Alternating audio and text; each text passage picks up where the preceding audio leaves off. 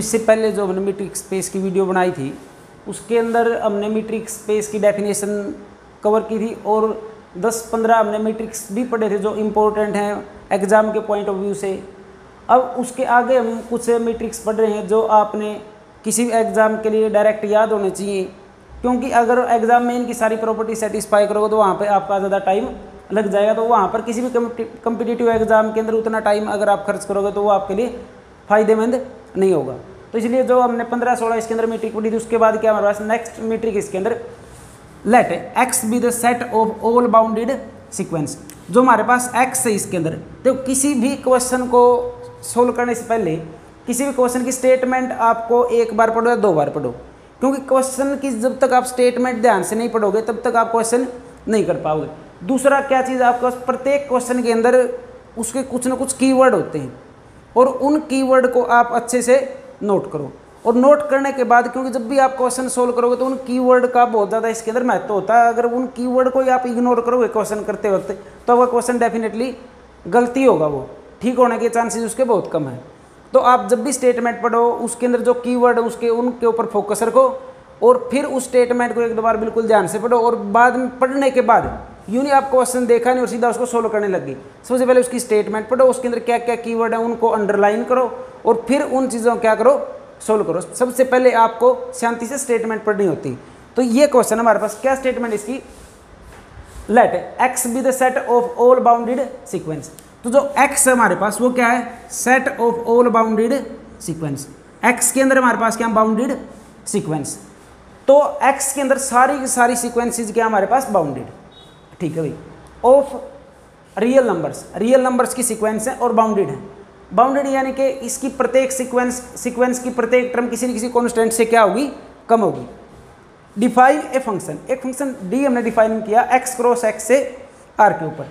अब वो किस तरीके से डिफाइन किया, सच दैट, अब देखो x के अंदर आपकी क्या है, सीक्वेंस है, और सीक्वेंस कैसी बाउंडेड है, यानी डोमेन जो आपके पास, डोमेन के अंदर जो पेयर है वो पेयर किसका यूज करके बने, आपके पास सीक्वेंस का, और उन्हीं के ऊपर आपका डी ऑपरेट होगा। तो डी किसके ऊपर ऑपरेट हुआ, xn, yn। xn देखो इनके ऊपर कौन सी नोटेशन, सीक्वेंस वाली। xn और yn क्या हमारे पास, कोई 2 सीक्वेंस। तो डी ऑफ xn, yn किसके बराबर हमारे पास, xn माइनस yn का मोड का क्या लोगे, सुप्रीमम। अब सुप्रीमम किसके ऊपर वारी करेगा, आपका n के ऊपर। अब करना क्या आपने, देखो इसके अंदर जैसे n की वैल्यू 1 लोगे, xn 2 सीक्वेंस है, x1 माइनस y1, फिर क्या आएगा x2 minus y2, x3 minus y3। तो यूँ पहला नंबर क्या आएगा इसके अंदर, पहला अगर टर्म देखोगे तो x1 माइनस y1, दूसरी क्या आ जाएगी x2 minus y2, x3 minus y3, और फिर वो जो एक सेट बना कितने टर्म आएंगे इसके अंदर, इनफाइनेटली में। तो उनका फिर आपने क्या लेना, सुप्रीमम। तो इस तरीके से हमारे पास x बाउंडेड सीक्वेंस और ये हमने एक डी डिफाइन किया। तो अब हमें प्रूफ करना है, जो ये डी होगा हमारे पास क्या बनेगा, एक मीट्रिक बनेगा, और x अगर डी के साथ लिखोगे तो क्या बनेगा, एक मीट्रिक स्पेस है। अगर आप देखो प्रॉपर्टी आपने एग्जाम में चेक करने की जरूरत नहीं, जस्ट आपको क्या रखना है, बाउंडेड सीक्वेंस का कोई सेट हो और इस तरीके से हमारे पास क्या डिफाइन हो, मीट्रिक डी डिफाइन हो, तो वो हमारे पास हमेशा क्या बनेगा, मीट्रिक स्पेस। लेकिन अब एक चीज़ और होती है हमारे पास इसके अंदर, वो जो सबसे पहले आपको चेक करनी होगी, देखो 4 प्रॉपर्टी आप इजीली चेक कर सकते हो इसके अंदर।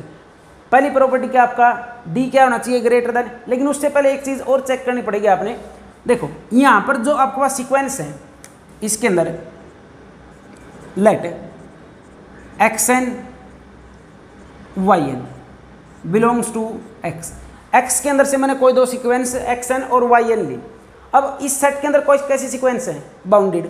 अगर बाउंडेड हैं तो यानी कि आपके पास 2 कांस्टेंट मिलेंगे ऐसे, जिसके अंदर x n का मोड किससे कम रहेगा, मान लो k से, और yn का मोड भी किससे छोटा रहेगा, k2 से। तो देयर एग्जिस्ट कोई ना कोई 2 इंटीजर आपके मान लो मिल जाएंगे आपको, जिसके बाद इन टर्मों का मोड किससे कम रहेगा, यानी एक नंबर k1 मिलेगा और एक नंबर क्या मिलेगा आपको, there exist k1 and k2 for all n। तो कोई भी n की वैल्यू रखोगे, इस सीक्वेंस के प्रत्येक टर्म किससे छोटी रहेगी, k1 से, इस सीक्वेंस की प्रत्येक टर्म किससे छोटी रहेगी, k2 से, यानी इसके अंदर बाउंडेड सीक्वेंस है। अब आपने जो डी डिफाइन किया इसने वो क्या लिया, 2 सीक्वेंस का डिफरेंस, और डिफरेंस करने के बाद जो नंबर आएंगे उनका क्या लेना आपने, सुप्रीमम। अब एक चीज़ देखो, सबसे पहले आप ये चीज़ चेक करो, जो डिफरेंस है ना आपने लेना क्या, इसका सुप्रीमम। ये डिफरेंस भी आपका बाउंडेड है कि नहीं। अगर डिफरेंस ही बाउंडेड ना हुआ तो फिर इसका आप सुप्रीमम नहीं निकाल पाओगे। तो इससे पहले आप क्या चेक करो इसको, ये बाउंडेड है कि नहीं है। तो एक चीज देखो, हमारे पास x N sequence bounded Y N, तो इसके लिए कांस्टेंट k1 एग्जिस्ट कर जाएगा, इसके लिए k2। अगर ये चीज चेक करनी हो x N minus Y N का मोड। अब एक चीज देखो, ये हमारे पास क्या है यहाँ पर, प्लस हो या माइनस हो कोई फंडा नहीं। अगर मैं ये मोड वाली प्रॉपर्टी खोलूँ, मैं यहाँ पर प्लस से खोल दूँ मोड की प्रॉपर्टी, तो क्या आएगा एक्स एन प्लस में वाई एन का मोड। अब ये चीज देखूं तो एक्स एन का मोड किससे कम रहेगा आपका, हमेशा k1 से, और x2 का मोड किससे कम रहेगा आपका, वाई एन का k2 से। तो ये किसके इक्वल टू आएगी आपकी, लेस देन हो जाएगी किससे, k1 प्लस k2। k1 और k2 कोई रियल नंबर है, तो यानी x N minus Y N का मोड हमेशा किससे कम रहेगा आपका, k1 प्लस k2 से। ये कोई भी एक रियल नंबर है, क्या हमारे पास ये कोई भी रियल नंबर। तो रियल नंबर, अब एक चीज देखो, ये भी टर्म का मोड क्या रहेगा, किससे कम रहेगा, k1 प्लस k2 से। इसका नया नाम अगर आप देना चाहो तो क्या नाम दे दो, k। तो x N minus Y N का मोड किससे कम आपका, k से। तो ये सीक्वेंस जो ये डिफरेंस भी आपके पास क्या रहेगा, हमेशा बाउंडेड, तो ये तो सुप्रीमम एग्जिस्ट कर जाएगा। अब आपको अगर चार प्रॉपर्टीज की चेक भी करनी हो तो बिल्कुल सिंपल है, क्या करोगे, इनकी चारों प्रॉपर्टी चेक करने के लिए सबसे पहले हमारे पास क्या, डी क्या होना चाहिए, ग्रेटर देन इक्वल टू 0। तो D greater than equal to 0 होना चाहिए। तो अब उसके लिए देखो, आपने सुप्रीमम किसका लेना है, मोड वाली टर्मों का सुप्रीमम लेना है, यानी पॉजिटिव टर्मों का सुप्रीमम लेना। पॉजिटिव टर्मों का सुप्रीमम आपका क्या रहेगा, हमेशा ग्रेटर देन इक्वल टू 0। अब उसके अंदर क्या हमारे पास सेकंड प्रॉपर्टी क्या है, डी को अगर मैं क्या लूँ 0, अगर 0 लोगे तो हमारे पास ये क्वांटिटी किसके इक्वल टू होगी, 0। अब पॉजिटिव टर्मों का सुप्रीमम किसके इक्वल टू 0 के, तो वो टर्म ही किसके बराबर होगी, 0 के, यानी मोड 0 के बराबर। तो यानी कि फिर हमारे पास ये अंदर वाली टर्म 0 के बराबर, यानी x N is equal to Y N. Third property के अंदर आगे और पीछे इसको चेंज कर दोगे तो भी कोई इफेक्ट नहीं होगा। फोर्थ प्रॉपर्टी के लिए क्या करोगे, इसमें जेड एन ऐड कर दो और जेड एन सब्ट्रैक्ट कर दो, और फिर क्या कर दोगे, मोड वाली प्रॉपर्टी प्लस से खोल दोगे, और सुप्रीमम भी हमारा प्लस पे क्या हो जाएगा, अलग अलग हो जाएगा। तो वो हमारे पास क्या बनेगा, D of x Z plus में डी ऑफ जेड वाई। तो क्या हो जाएगी, फोर्थ प्रॉपर्टी भी इजीली क्या कर देगा, ये सेटिस्फाई। तो ये हमारे पास अगर एक्स क्या हो, बाउंडेड सीक्वेंस का सेट हो, तो हमारे पास इस तरीके से डी डिफाइन, तो क्या बनेगा, हमेशा मीट्रिक स्पेस। जो नेक्स्ट हमारे पास कौन सा स्पेस है, एलपी स्पेस। एलपी स्पेस के अंदर, इसके अंदर पी हमारे पास क्या होना चाहिए, फाइनाइट होना चाहिए, ग्रेटर देन इक्वल टू क्या होना चाहिए, 1। LP is the set of all real sequence. LP के अंदर आपके पास स्पेस का नाम है एलपी स्पेस। तो इसके अंदर कौन सी सीक्वेंस है, रियल सीक्वेंस है, with summation I is equal to 1 to n x N की पावर p इज फाइनाइट। यानी इसके अंदर क्या हमारे पास, इसके अंदर अगर मैं इसके अंदर टर्मों का मोड करूं और मोड करने के बाद p पावर करूं और फिर उनको ऐड करूं, तो वो क्या आना चाहिए आपके पास, फाइनाइट आना चाहिए। एंड फिर क्या हमारे पास डी किस तरीके से डिफाइन है, हमारे पास summation I is equal to 1 to n 1 to infinity. तो इसके अंदर हमारे पास क्या है, n नहीं, n की जगह पर यहाँ पर क्या होगा हमारे पास, इन्फिनिटी। तो summation I is equal to 1 to infinity x N का मोड की पावर p इज फाइनाइट। अब इसके अंदर देखो, इसका क्या मतलब हुआ आपके पास, इसके अंदर आपके पास क्या रियल सीक्वेंस। इस चीज़ को अगर आप सिंप्लीफाई करके देखो तो क्या बनेगा हमारे पास, ये इसको इस टाइप से भी आप लिख सकते हो, क्या हमारे पास ये summation I is equal to 1 to infinity x N mode की पावर p इज फाइनाइट। तो क्या मतलब है इसका, जो सीक्वेंस आपका, सीक्वेंस की प्रत्येक टर्म की का क्या करोगे, मोड करने के बाद प्रत्येक टर्म के मोड करने के बाद उसकी क्या पावर करोगे, p, और फिर उन सबको क्या करोगे, ऐड, यानी x1 के मोड की पावर p प्लस x2 का मोड की पावर p, तो u। इन सभी टर्मों का जब सम करोगे तो वो आपके पास क्या होना चाहिए, फाइनाइट। यानी सीक्वेंस की प्रत्येक टर्म का मोड और उसका क्या करो, पावर p, और सम करो तो क्या है, फाइनाइट। ये इस सीक्वेंस के अंदर एक प्रॉपर्टी है। और डी किस तरीके से define, summation I is equal to 1 to n x N minus Y N की पावर मोड की पावर p, और सारे की पावर कितना हमारे पास 1/p। एक्स और वाई आपके पास वही कोई रियल सीक्वेंस है जो इस प्रॉपर्टी को क्या करेंगे, सेटिस्फाई। तो इस तरीके से अगर डी डिफाइन करोगे तो वो आपका LP space with function D, ये हमारा डिफाइन हो गया।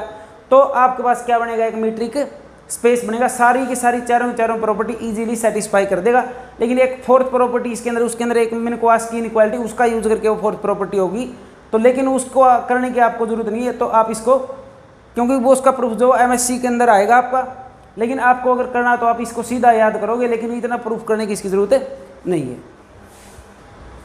तो जो नेक्स्ट मीट्रिक है हमारे पास इसके अंदर क्या करना हमने इसके अंदर कोई भी दो metric Lee, late D1 and D2 are to metric, D1 और D2 हमारे पास क्या कोई भी दो मीट्रिक। फिर इन दोनों का यूज करके हमने एक नई मीट्रिक डिफाइन की D हमने क्या डिफाइन की D1 plus D2 divided by 1 plus D1 plus D2 is also metric. तो ये भी हमारे पास क्या बनेगी मीट्रिक बनेगी। अब ये किस रिजल्ट से बनेगी, इससे पहले हमने एक रिजल्ट पढ़ाया था, क्या रिजल्ट पढ़ाया था वो D star x Y is equal to D of x Y divided by 1 plus D of x Y. तो ये एक हमने डी स्टार मीट्रिक बनाई थी। क्या था इसके अंदर डी कोई मीट्रिक था हमारे पास, डी क्या था कोई एक मीट्रिक डिवाइडेड बाय 1 प्लस वो जो मीट्रिक ऊपर वही। तो ये भी हमारे पास क्या बना था एक मीट्रिक। तो डी स्टार किस तरीके से डिफाइन था डी डिवाइडेड बाय 1 प्लस में डी। तो ये भी हमारे पास क्या बना था एक मीट्रिक। एक तो इस रिजल्ट का इसके अंदर यूज होगा, एक तो इस रिजल्ट का यूज होगा इसके अंदर, एक दूसरा हमारे पास सम of to metric is again metric, दूसरा इस रिजल्ट का यूज होगा।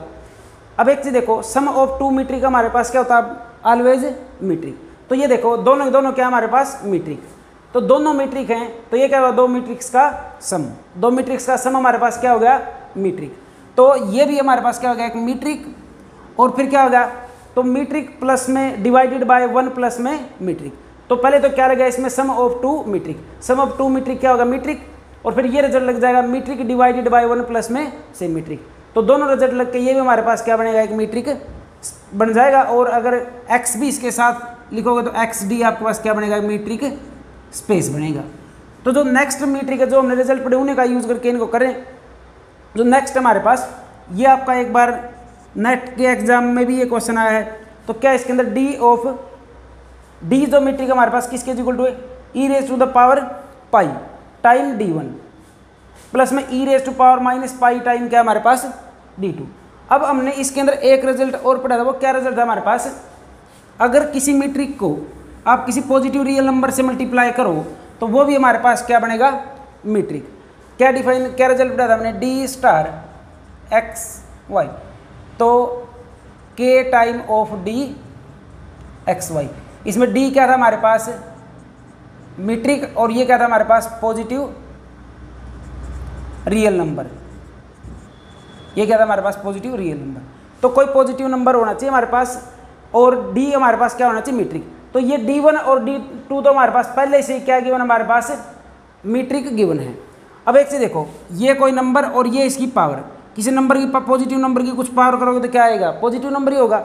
अब ये क्या e raise to the power minus pi, अगर इसको आप देखोगे e raise to power minus pi तो ये क्या बनेगा 1 by e raise to the power पाई। तो ये पॉजिटिव नंबर 1 बाय में पॉजिटिव, तो पॉजिटिव बाय पॉजिटिव ये भी क्या होगा पॉजिटिव नंबर। अगर किसी मीट्रिक को, अब एक चीज देखो पहले तो इसमें क्या रिजल्ट लगा हमने ये स्केलर मल्टीपल वाला, किसी किसी पॉजिटिव नंबर से मल्टीप्लाई करें तो मीट्रिक को किसी पॉजिटिव नंबर से मल्टीप्लाई करोगे क्या बनेगा ये का हमारे पास मीट्रिक, और ये भी क्या बनेगा हमारे पास एक मीट्रिक। तो ये दोनों मीट्रिक। अब इसके ऊपर थोड़ी देर पहले हमने इसके अंदर भी रिजल्ट यूज किया था सम ऑफ टू मीट्रिक, वो भी क्या होगा हमारे पास मीट्रिक। तो ये अब इसके ऊपर कौन सा रिजल्ट लग गया सम ऑफ, अब लग जाएगा इसके ऊपर सम ऑफ टू मीट्रिक। तो सम ऑफ टू मीट्रिक भी हमारे पास क्या होगा मीट्रिक। तो ये दो ही रिजल्ट इसके अंदर यूज हुए, दो ही रिजल्ट इसके अंदर यूज हो गए, तो ये हमारे पास क्या बन गया यहाँ पर एक मीट्रिक। जो नेक्स्ट रिजल्ट है हमारे पास वो क्या है D1 कोई एक मीट्रिक है हमारे पास, डी हमने किस टाइप से डिफाइन किया D1 इंटू D2, यानी दो मैट्रिक्स की प्रोडक्ट है। दो जो मैट्रिक्स की प्रोडक्ट है वो मीट्रिक हो भी सकती है आपके पास और नहीं भी। तो दो मैट्रिक्स की प्रोडक्ट मीट्रिक भी हो सकती है, वो आपका अकॉर्डिंग टू सिचुएशन मिलेगा आपको, कई बार हो भी सकती है और कई बार नहीं भी हो सकती। एक एग्जाम्पल है जो मैं आपको बता रहा हूँ, D1 मीट्रिक हमने क्या ले ली यूजुअल मीट्रिक, जो D2 है हमने D2 क्या ली मिनिमम ऑफ 1, D1। अब क्या करनी हमने इन दोनों की प्रोडक्ट, तो इन दोनों की जो प्रोडक्ट आएगी वो हमारे पास क्या नहीं बनेगी मीट्रिक नहीं बनेगी। और कौन सी प्रॉपर्टी फेल होगी इसके अंदर, फोर्थ प्रॉपर्टी क्या हो जाएगी इसके अंदर फेल हो जाएगी। अगर फोर्थ प्रॉपर्टी आप चेक करके देखोगे तो वो इसके अंदर इजीली क्या हो जाएगी आपकी फेल। तो इस हिसाब से ये आपके पास क्या नहीं बनेगी मीट्रिक नहीं बनेगी। तो ये हमारे पास कुछ हमने 15 पहली वीडियो के अंदर की थे और 5-6 इसके अंदर हमने इंपॉर्टेंट मैट्रिक्स पढ़े। 10-15 तकरीबन ये और बचते हैं, वो हम नेक्स्ट वीडियो के अंदर डिस्कस करेंगे बच्चों।